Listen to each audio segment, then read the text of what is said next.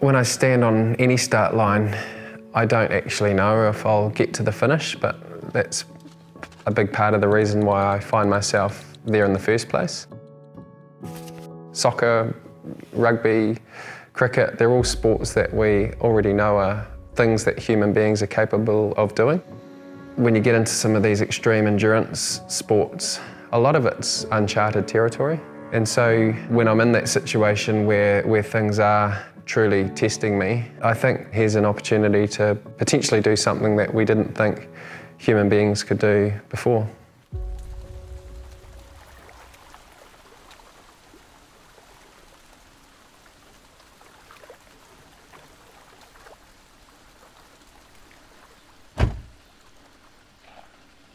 I think I got into extreme endurance sport because I had a curiosity about the world and I wanted to explore my limitations as a person and as an athlete.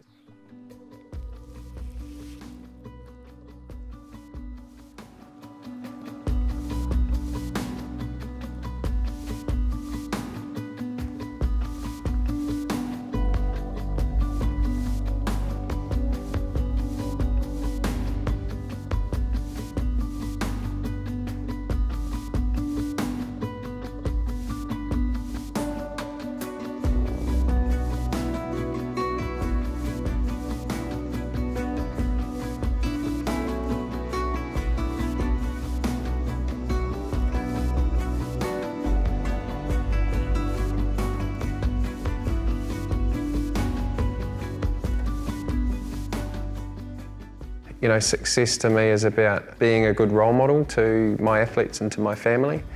And I think being a good role model is about performing to the best of your own abilities and always, I guess, keeping the real essence of why I do it foremost in my thoughts and actions. And the big reasons I do the sport now have less to do with results and more to do with the growth and the learnings that come through exploring my limitations as an athlete.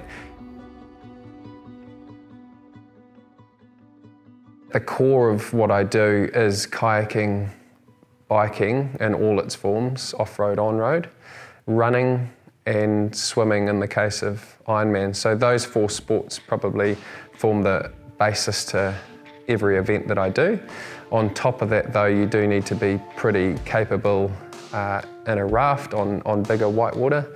You need to be able to navigate in natural landscapes by map and compass. You need to be handy with ropes. There's a lot of abseiling and climbing and caving and that sort of thing. And then you get all the random stuff like rollerblading, which I was never any good at. And yeah, there's just some crazy sports that you find yourself doing potentially that you've never done before, so you're sort of trying to fake it till you make it.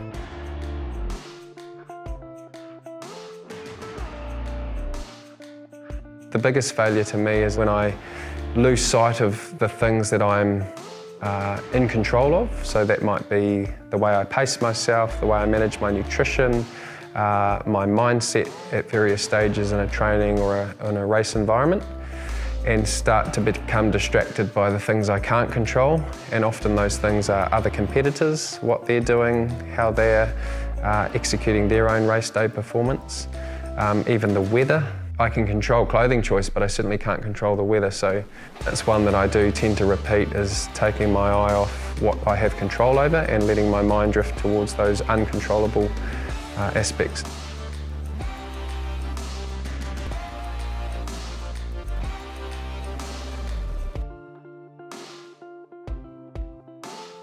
I think when I finish with the sport, I'll always remember the people that made the sport special and the places I went. I've run across the empty quarter, which is a desert near Abu Dhabi, and mountain biked through the Rocky Mountains in Canada and run through little mountain villages in China, and they're just these places that will forever leave an imprint, I guess, on my heart. The things that I've seen, the people I've met, and at the end of the day, that's the thing I treasure most, I guess, about my time in the sport.